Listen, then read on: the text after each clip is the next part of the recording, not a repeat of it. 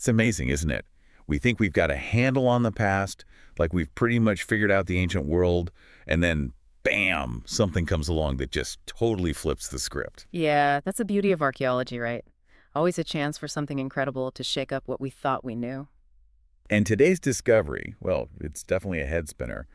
We're talking about the Great Pyramid of Giza, already one of the most fascinating structures on Earth. And now they found something absolutely massive hidden beneath it. A 600-meter spiral, can you believe that? It's pretty mind-blowing, gotta admit. I mean, the Great Pyramid has always been a symbol of, well, human ingenuity and ancient knowledge, and now we're finding out there's this whole other layer to it, literally hidden for, what, thousands of years? Exactly. And that's what we're diving into today, this mysterious spiral. Hmm. How do they even find it? What could it possibly be for? And why is everyone so worked up about it? So buckle up, get ready for a deep dive into some serious archaeological intrigue. Sounds like a plan. I've got my metaphorical scuba gear ready. Perfect, because we're going deep. So first things first, how do you even begin to find something like this? A giant spiral buried beneath one of the most heavily studied monuments in history. It's not like they just stumbled across an entrance while dusting off some old stones, right? No, no, definitely not Indiana Jones stuff here. This was high-tech detective work at its finest. Think cutting-edge imaging technology, sonar scanning, ground-penetrating radar, GPR, for you techies out there. Basically, they're sending signals into the ground and seeing how they bounce back. Kind of like an X-ray, but for the Earth itself. So they're getting a glimpse beneath the surface, a map of what's hidden down there. Exactly. And initially, they saw these strange anomalies, these readings that just didn't fit the normal geological patterns. You might think, okay, maybe just some weird rock formations, natural stuff, right? Right. Easy to dismiss at first. But the thing is, these anomalies were consistent, and they formed a very clear pattern, a spiral. And to seal the deal, it wasn't just one team seeing this. Multiple independent research groups from different countries, all using their own equipment, they all got the same results. That's when you know it's the real deal, not just some glitch in the data. Yeah, that independent verification, that's the gold standard in science, for sure.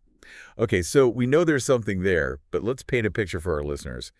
What does this spiral actually look like? 600 meters, that's like, what, 6 football fields long? It's going to be huge. It's massive, yeah. Imagine a corridor like a ramp, but instead of going straight, it just keeps curving, spiraling downwards. So it's not just a big circle, it's this continuous descending helix. And it's big enough, to walk through, potentially. We're not talking about some tiny little tunnel here. So we've got this enormous spiral deep beneath the Great Pyramid. The next big question, of course, is why? What could it possibly be for? And there's no shortage of theories out there, are there? Oh, definitely not. Everyone's got an idea. And some of them are pretty wild. Let's start with what might seem like the most obvious possibility. I mean, the pyramid itself is a tomb, right?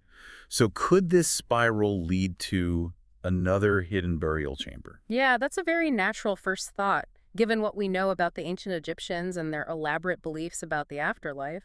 They were all about preparing for the journey to the next world, right? And maybe the spiral was part of that. Maybe it leads to a secret chamber, even more secure and hidden than the ones we already know about.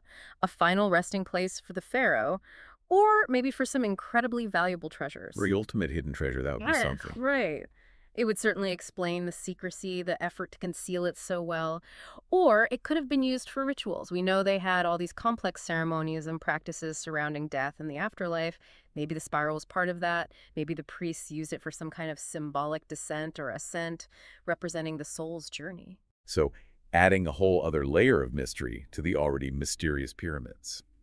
But there's another theory that's really fascinating. The idea that the spiral might actually be a construction ramp. And this one ties into some earlier research by Jean-Pierre Houdin, right? Yeah, Houdin had this theory that the pyramids weren't built solely using external ramps, like we always thought. He proposed that they must have used internal ramps as well to lift those giant stone blocks higher and higher as the pyramid grew. And this new discovery, well, it fits in really nicely with that idea. Maybe this spiral wasn't meant to be a permanent feature, but more like a giant internal scaffolding system. It would have allowed them to move those incredibly heavy stones up in a more gradual and efficient way. It's kind of mind-boggling to think of them creating something on this scale just for the construction process. Right. But it would make sense. I mean, we're talking about moving millions of tons of stone. They needed some serious engineering ingenuity to pull that off. And the idea of an internal spiral ramp, well, it could solve a lot of the logistical puzzles about how they did it. So maybe it wasn't a tomb or a ritual space at all, but a tool for building the pyramid itself. That's a pretty big shift in our understanding. It is, and that's what makes this discovery so exciting. It's forcing us to re-examine what we thought we knew about ancient technology. But it gets even wilder. Are you ready for a real head trip? Hit me with it. Our listeners are along for the ride. They can handle it. Okay, so here's where things get really interesting. There's a theory out there that this spiral wasn't just a ramp, but an energy-conducting structure, like something built to harness or channel some kind of natural energy. Whoa, okay. That's next level. Right. Now, this is definitely a more speculative theory, and it does push the boundaries of what we currently think was possible for the ancient Egyptians. But if it's true, it would completely change our understanding of their scientific capabilities. I mean, we'd have to rethink everything. We wouldn't just be talking about a different building technique. We'd be looking at a level of knowledge that we didn't even think they possessed. It's almost like something out of science fiction, ancient Egyptians manipulating energy fields. Yeah, but hey, maybe you've been underestimating them all along. Maybe they knew a lot more about the natural world than we give them credit for. It's a tantalizing thought for sure. And then there's another theory that really resonates, given what we know about the ancient Egyptians. The idea that the spiral might have had a symbolic or astronomical connection. They were obsessed with the stars, right? Oh, absolutely. The stars were central to their entire worldview. Their calendar, their religion, their understanding of the cosmos, it was all tied to the movements of the celestial bodies. And the pyramids themselves are aligned with incredible precision to the cardinal directions and certain stars. So it's not a stretch at all to think that this spiral might also have some kind of astronomical significance. So we have a lot of intriguing possibilities here, but before we get too carried away, let's talk about the evidence. What concrete proof do we have, beyond the initial imaging, that this spiral actually exists?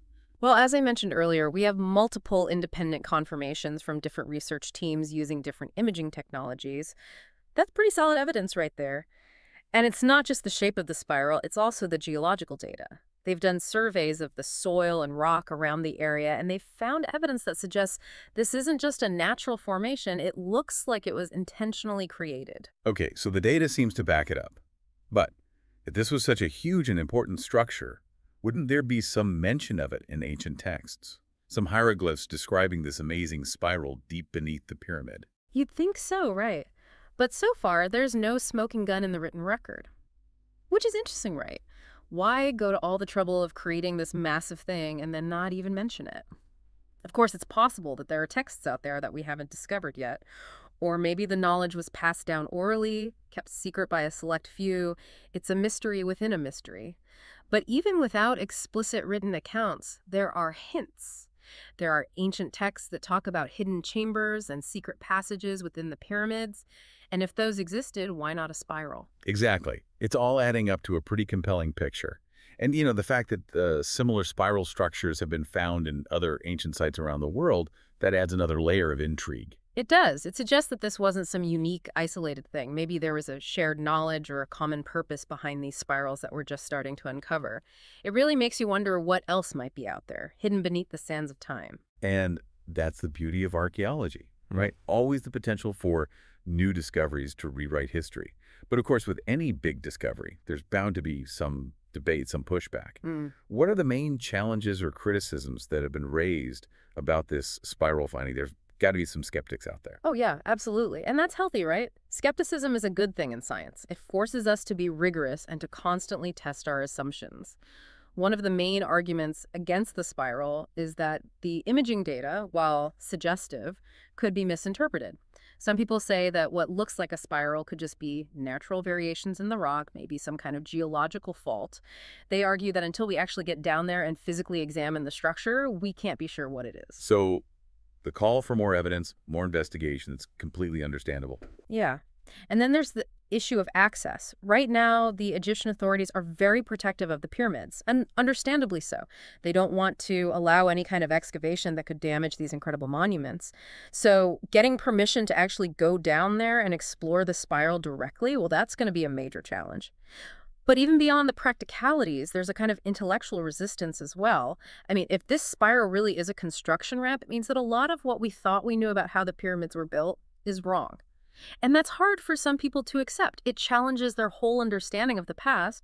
It's a paradigm shift, and those are never easy. So, given these challenges, what are the next steps? What needs to happen for us to really understand what this spiral is all about? Well, first and foremost, we need more data, and that means more advanced imaging. The Mm. technology is always improving, so hopefully we'll be able to get even clearer and more detailed pictures of the spiral, maybe even see what's inside it. And there's also the possibility of minimally invasive techniques. They could do some careful core drilling, taking tiny samples of the material from the spiral itself.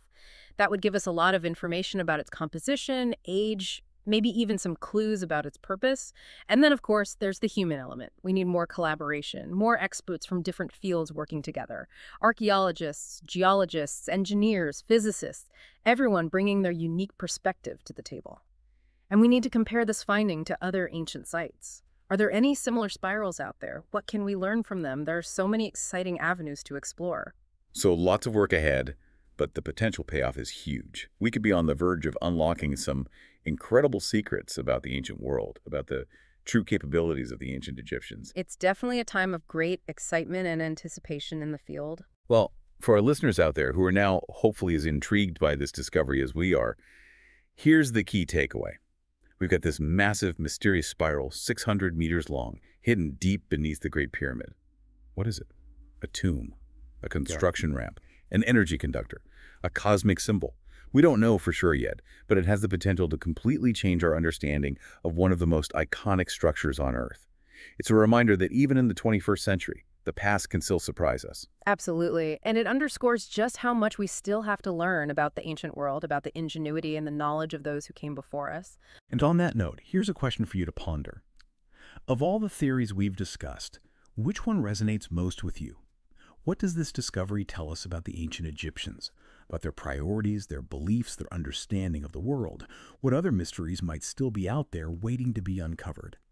Keep those questions in mind as you go about your day, and who knows, maybe you'll be the one to make the next big discovery. That's it for our deep dive today. Thanks for listening, and we'll catch you next time for another journey into the fascinating world of history.